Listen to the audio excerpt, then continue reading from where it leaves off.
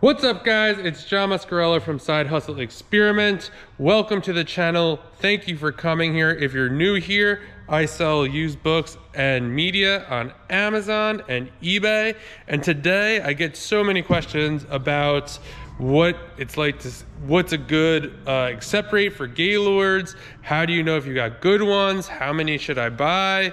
So I'm gonna cover that in this video today. So I just got a delivery today.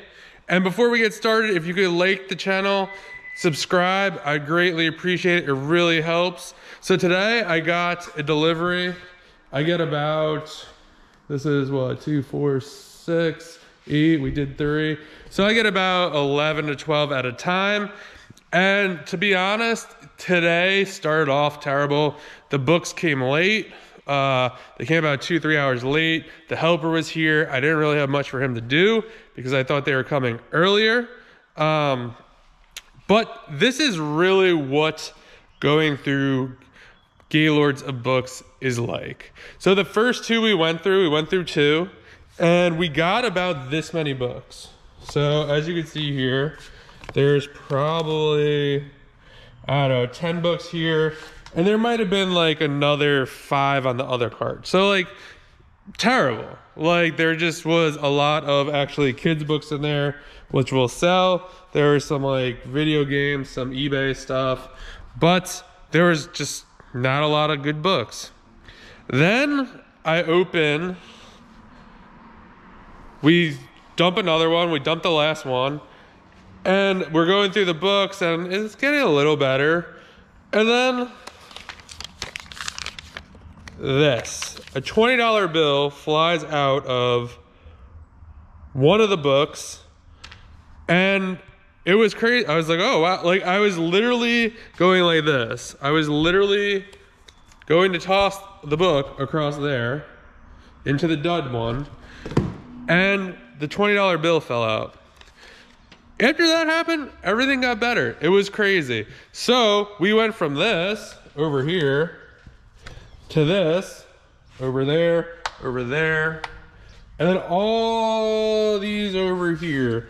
And all these books are like old, not old, but they're like World War II pilot books at like $20, $30 profit books. It was insane how many great books came out of this one.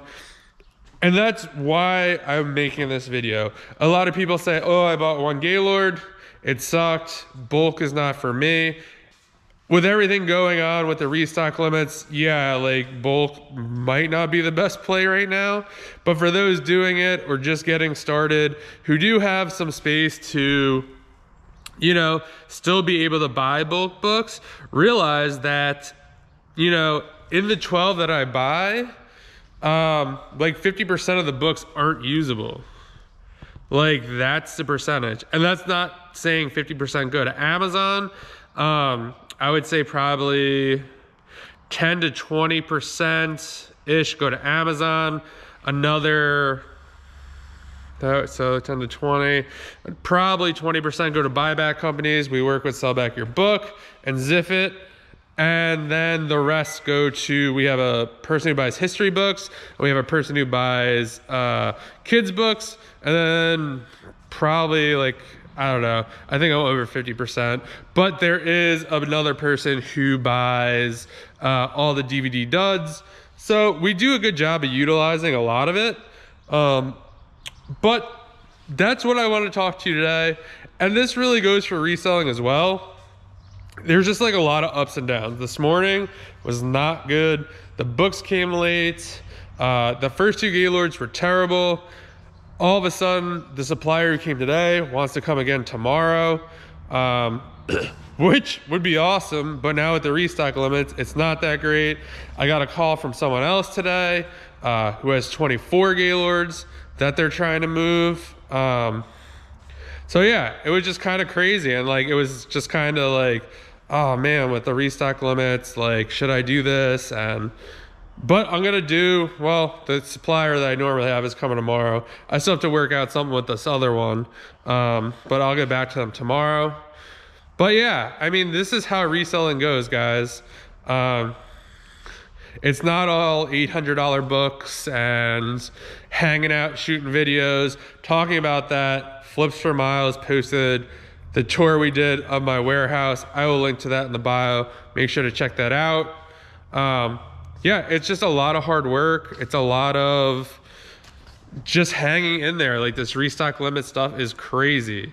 We don't really know what's gonna happen, but it is what it is. I mean, we're making the best of it. We are selling more on eBay. And that was another thing that happened today. I haven't really had any sales on eBay. The last 2 days have been terrible, but then all of a sudden I sold about, I don't know, $200-300 worth of stuff on there, just like that. It's just a time game. You gotta take it as it comes. When it's good, it's good. When it's bad, it's bad. Most of the time you end up in the middle. But yeah, that's kind of what I have for you guys. Actually, I'll go one more step. So if you do want to buy Gaylords, if you are, you know, currently have like storage to do so, I'd recommend buying 6 to 8. 6 to 8 Gaylords will basically, I feel like that's a good mix. I mean, you won't have to spend too much money. If you got to rent a truck, you could kind of eat the costs, spread that over 8.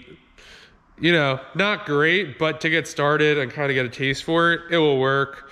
You'd probably want to have a storage unit to go through them. Another thing you could do, which shout out to Latin Pickers, they started, go follow them on Instagram. What they did, they didn't get a storage unit. They actually just worked out of the back of the truck. I have done that before. I did that for my first or second one, I think. But then I got a storage unit for the next couple of batches I ended up doing. So yeah, that's kind of my tips today for, you know, how sorting Gaylords really goes. It's not like you see all these clowns on YouTube saying that they have, or Instagram rather, 20-30% accept rate or 40. Like, I have that rate, but it's not going to Amazon. It's going to buyback companies. It's going to